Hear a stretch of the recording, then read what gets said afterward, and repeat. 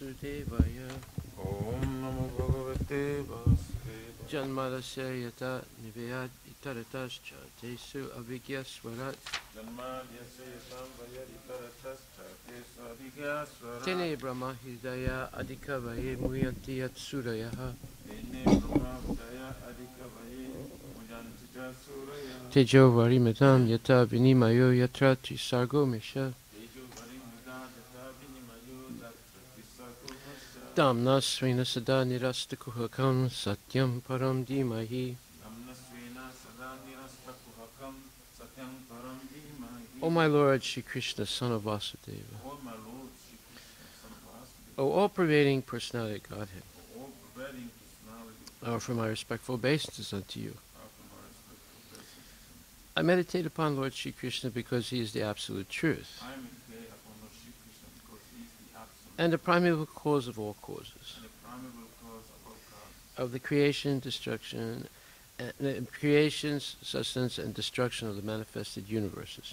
for the creation, sustenance, and destruction of manifested universe. I meditate upon, he is directly and indirectly conscious of all manifestations. He is directly and indirectly conscious of all manifestations. And he is independent because there is no other cause beyond him. And he is independent because there is no other cause beyond him. It is he only who first imparted the Vedic knowledge unto the heart of Brahmaji, It is he only who first imparted the Vedic knowledge of the heart of Brahmaji, the original living being. the original living being.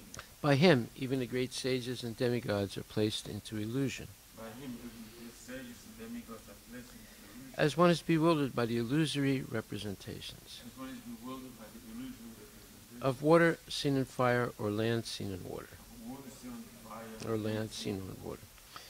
Only because of him do the material universes, only because of him do the material universe, temporarily manifested by the reaction of the three modes of nature, temporarily manifested by the reaction of the three modes, appear factual although they are unreal. appear factual, although they are. I therefore meditate upon him, Lord Shri Krishna, I therefore meditate upon him, Lord Shri Krishna, who is eternally existent in the transcendental abode, who is eternally existent in the transcendental, which is forever free from the illusory representations of the material world. which is forever free of the illusory representation of the material. I meditate upon him, for he is the absolute truth. I meditate upon him, for he is the absolute. Dharma projita kaitra Dharma Pujita Kaitavatra, paramo nirmatsaranam satam Dharma Nirmasaranam, vedyam vastavam atra vastu Vida Vastavavatra, shivadam tapatrayon mulanam Shivanam Tapotrayo, Srimad Bhagavate Mahamuni Krite Bhagavate Mahamuni,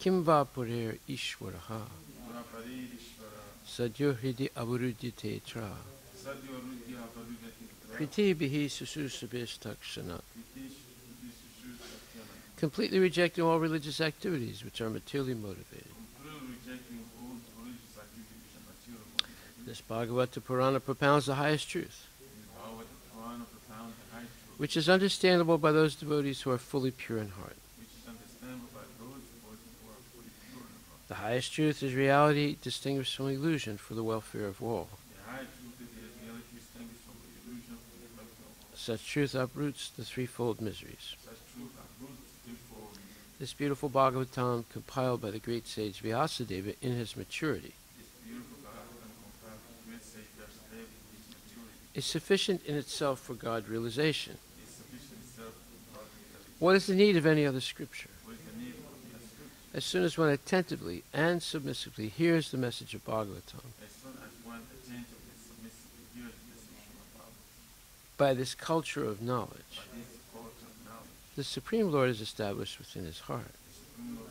is established within his heart. Nikama kalpaturur galitam phalam, Nigama kalpara tattalam, sukamukad amritadravya samyutam, sukamakara amritadrava samyutam, pibata Bhagavatam rasam alayam, vivata Bhagavatam rasamhayam, muhur aho rasika bhuvibhavakaha. mura ura sikabhu O expert and thoughtful men, relish Srimad Bhagavatam, or expert and thoughtful men, relish the mature fruit of the desire tree of Vedic literatures. the truth of the desire tree. It emanated from the lips of Sri Sukadeva Goswami.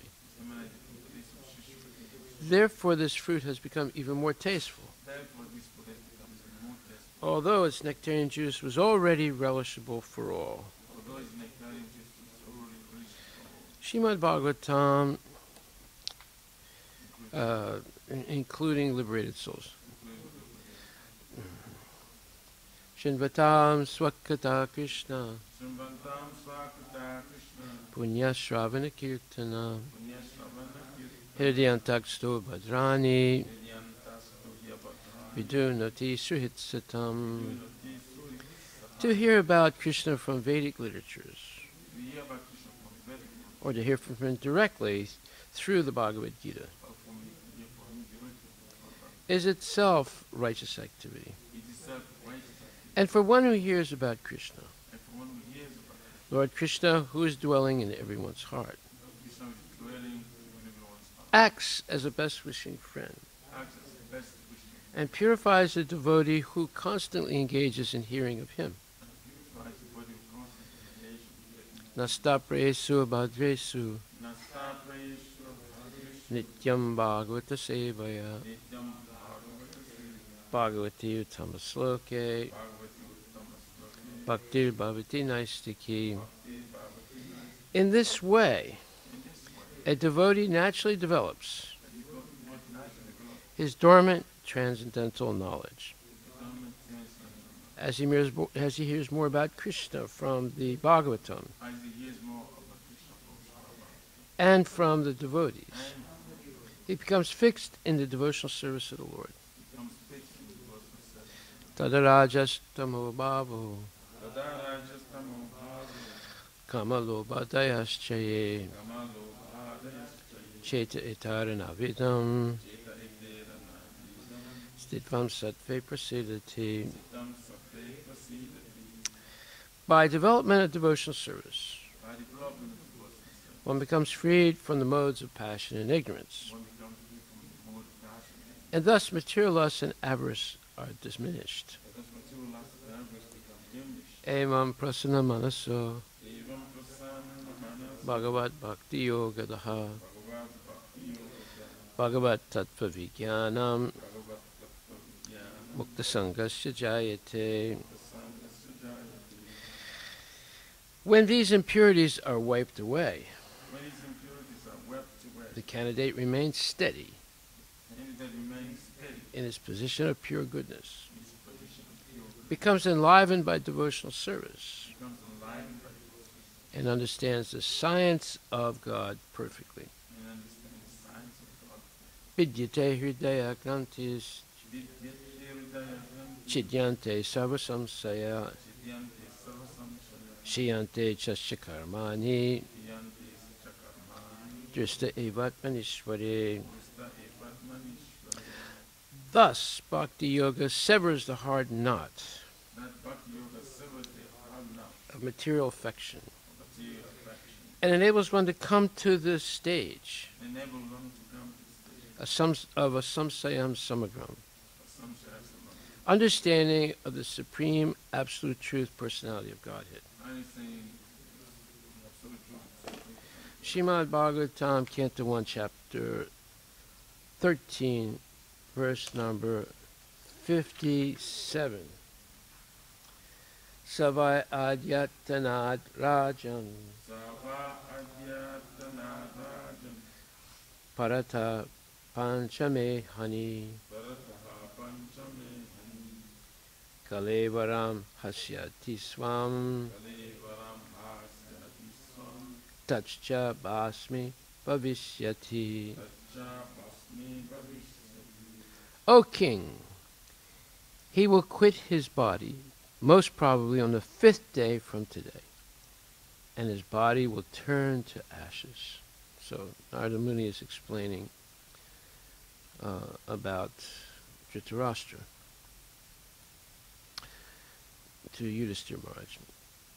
Narada Muni's prophecy, purport by Srila Prabhupada, Narada Muni's prophecy prohibited Yudhisthira Maharaj from going to the place where his uncle was staying, because even after quitting the body by his own mystic power, Dhritarashtra would not be in need of any funeral ceremony.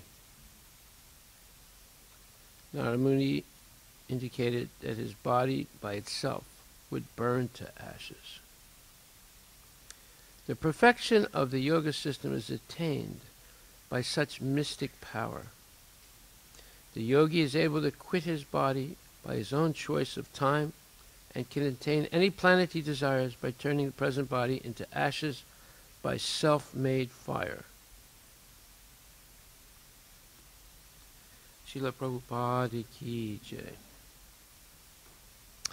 So, we can see from this explanation how quickly a person can become sober if they have connection with a pure devotee like Vidura. And if they don't have such connection, then it's very possible that they never become serious about the purpose of life. As Prabhupada says, that everyone should inquire about the purpose of life. Atato Brahma Jigyasa. And if a person does that, then jivasya, they become disinterested in material sense gratification, and they become very inquisitive about what is the purpose of human life. Jivasya tattva jigyasa. To make an inquiry about what is the absolute truth. Very few people do that. Why? Because they are distracted by animalism. Animalism is eating, sleeping, mating, and defending. So they stay on the level of an animal and never progress to the spiritual level, which is jiva sitatva jigyasa, making an inquiry about the absolute truth. So here Dhritarashtra goes from a very attached, illusioned person to a very detached, serious person and focused on attaining the goal of life, that is freedom from the cycle of birth and death and dedication to Lord Sri Krishna. So just like it says in the Bhagavad Gita, Sarvasya chaham hridi sanivishno matak smriti jnanam apahanam cha vedaischa sarveraham eva vedyo. Krishna is the final goal of all the Vedic knowledge. And Vedanta Krit Vedavid Eva Chaham. He knows the Vedas, he compiled the Vedas, and he is the goal of the Vedas, or Vedic knowledge. And Veda means all knowledge. So the goal of all knowledge is to know Krishna as the Supreme Personality of Godhead. So Dhritarashtra was convinced by his brother Vidura that he should give up any more hankering and lamentation, hankering for sense gratification, lamenting that one has lost sense gratification, and any more hopes of finding a place in the material world where he'll be happy, where he'll have sustained sense gratification. Such a thought, such a desire is impossible to attain. And therefore, he became very serious, left the palace of Yudhisthira, left his protection, left his position of honor, etc., and became focused completely on leaving the material body and attaining the stage of Brahmabhuta. Brahmabhuta means someone who's liberated from the entanglement of material nature. This Brahmabhuta platform is called Aham Brahmasmi. I am pure spirit. I'm not related to this body in any way. Okay, so the perfect state, the perfection of the yoga system is attained by such mystic power. Well, how does one attain mystic power? Well, one very good asset for obtaining mystic power is celibacy, giving up sense gratification and remaining celibate, no sex at all. So that's one way. That's, in fact, it's absolutely required. So, a grihasta who engages in sex life only for procreation is considered also like a brahmachari. So, because they only use the act for procreation. So that is following the rules and regulations of spiritual life. So the yogi is able to quit his body by his own choice of time. So another example of that was Bhisma Pitamaha. Although his body was riddled and was pierced by hundreds of arrows, and he was on a bed of arrows, and by the time the battle of Kurukshetra was over, he had no more blood and just flesh and bone. But yet, he patiently waited so that he could explain Raja Dharma to Yudhisthira Maharaj, and also teaching him the Vishnu Sahasram, Sutram, and so many things, and so that he would become the king. A pious king is absolutely necessary. A pious king who's a devotee is absolutely necessary for the peace and prosperity of society. So, at the time of death, by his own choice, he can attain any planet he desires by turning the present body into ashes by self-made fire. Well, this is a difference between a serious yogi and a yogi who is still attached to the body. So the yogis who are still attached to the body, they have to, when they want to leave the body to travel around the universe, they have to put it in a place where nobody knows where it is, and it's protected from animals and insects and other things. Otherwise, when they want to come back, if the body has been eaten or destroyed, then they have nothing to come back to. So you see, the Egyptians, they were engaged in some kind of mystical yoga in the pyramids, where they would outfit a dead body, embalm it, and then put it in a room where there was food and all kinds of things necessary for traveling. The whole idea was to travel to other planets. It was some type of, I would say, deteriorated or denatured mystic yoga. Right? However, the real yogis, they burn their body by their own internal fire of jnana agni, fire of knowledge.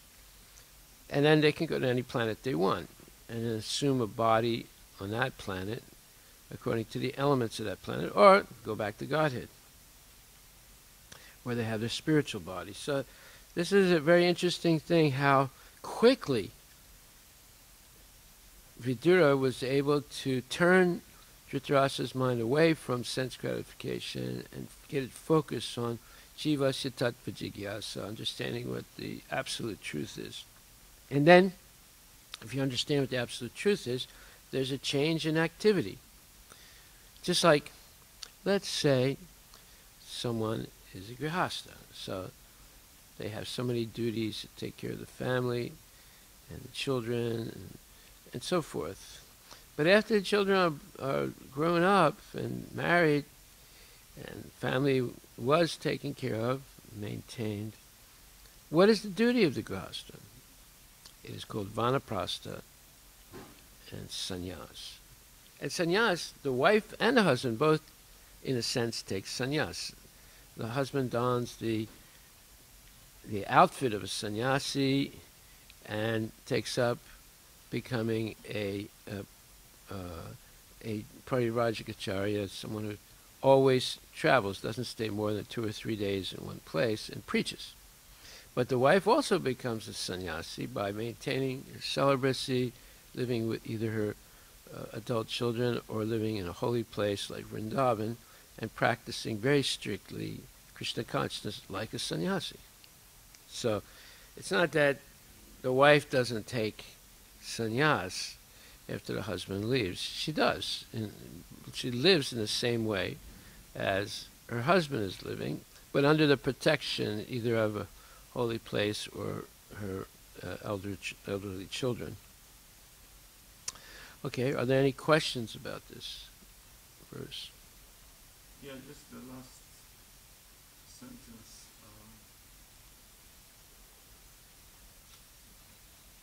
Yeah, the yogi is able to create his body by his own choice, time, and can attain any planet he desires, but turning the present body into ashes by self-made fire. What does this mean? Self-made fire.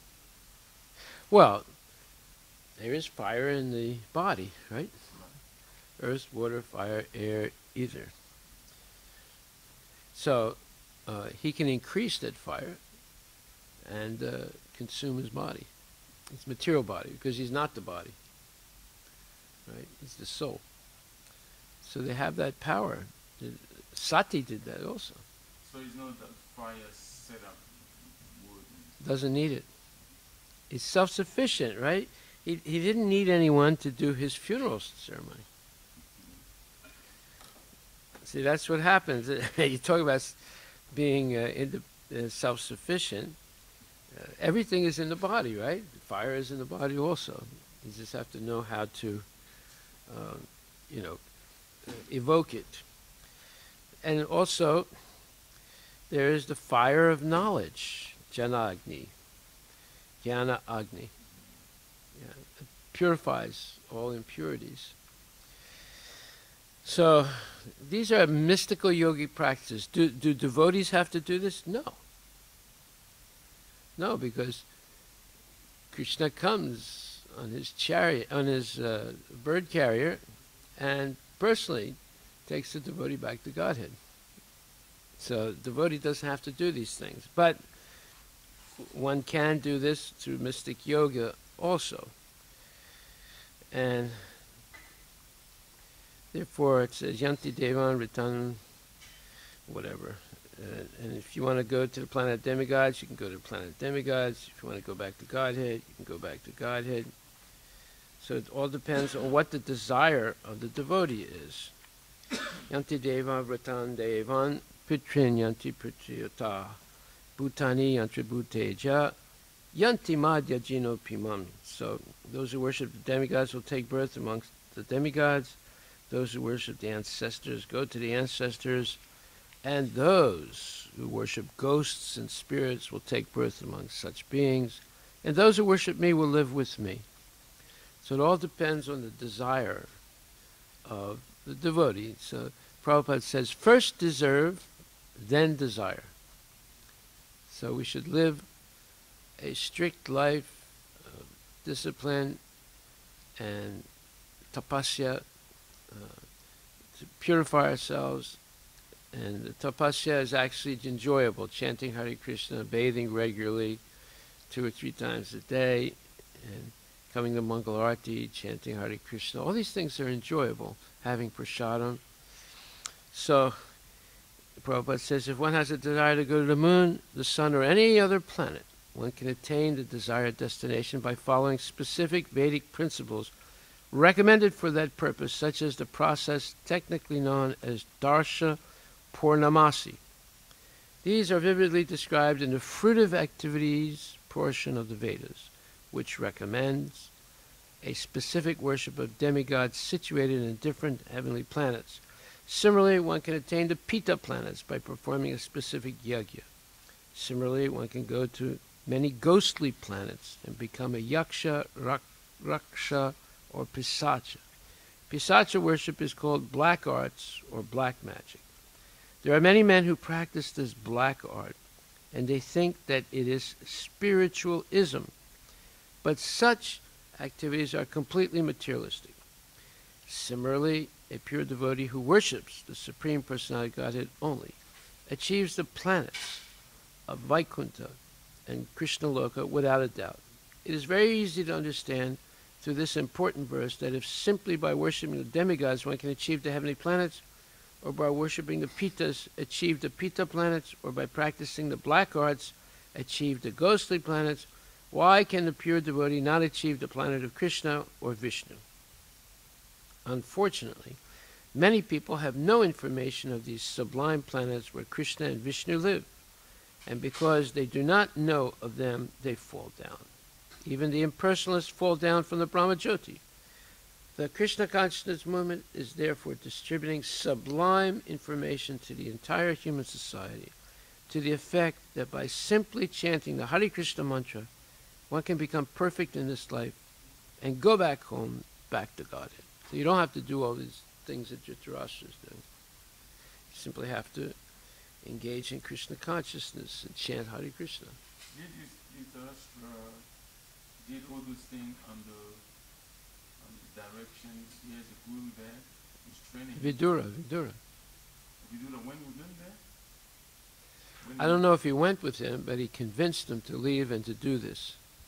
Yeah, I mean, understand to do this you need guidance, you need like this procedure. No?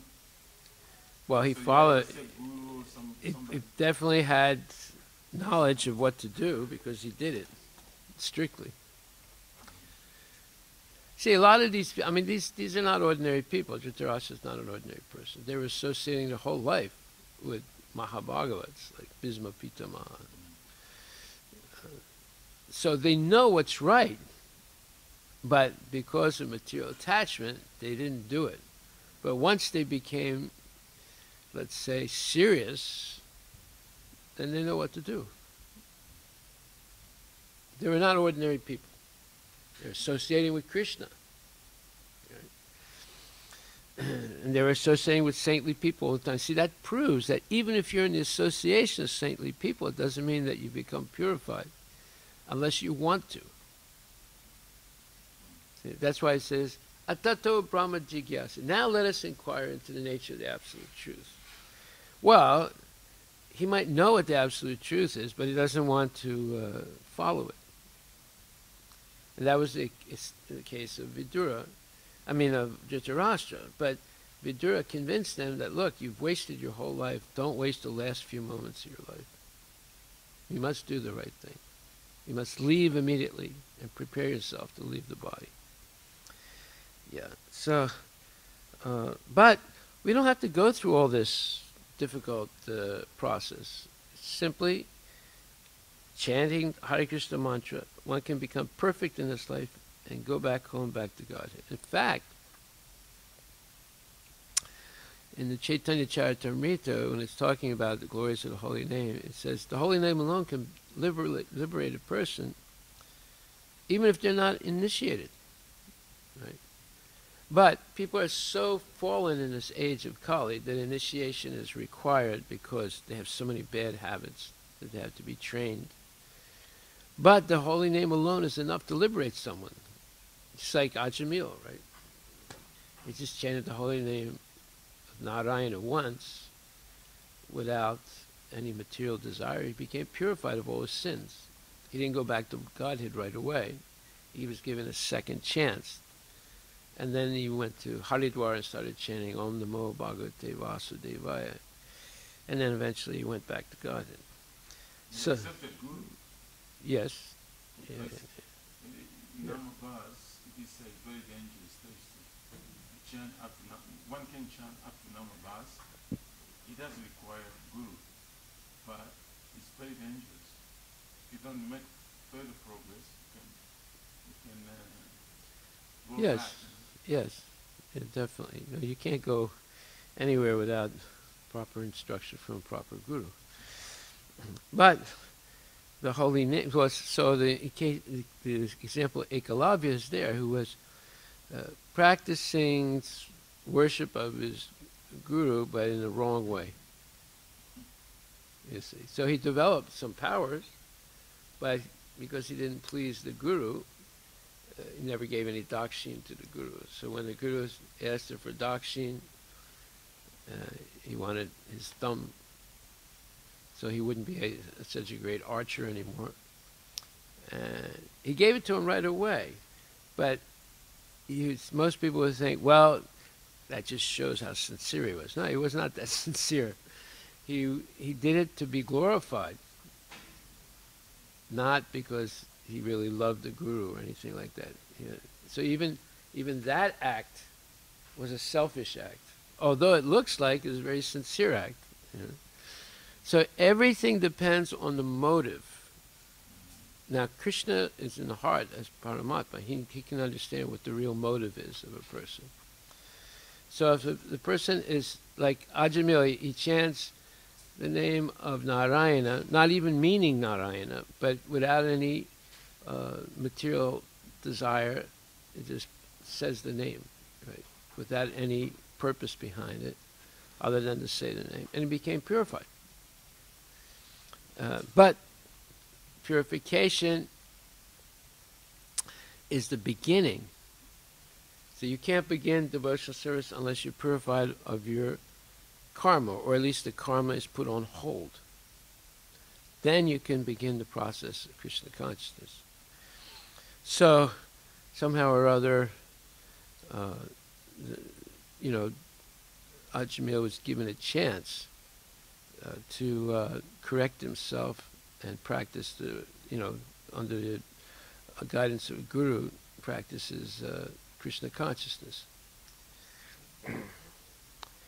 Okay, so the Krishna consciousness movement is therefore distributing sublime information to the entire human society, to the effect that by simply chanting the Hare Krishna mantra, one can become perfect in this life and go back home, back to God. There you go. Hari Bol, Rosh Srila Prabhupada Ki Jai.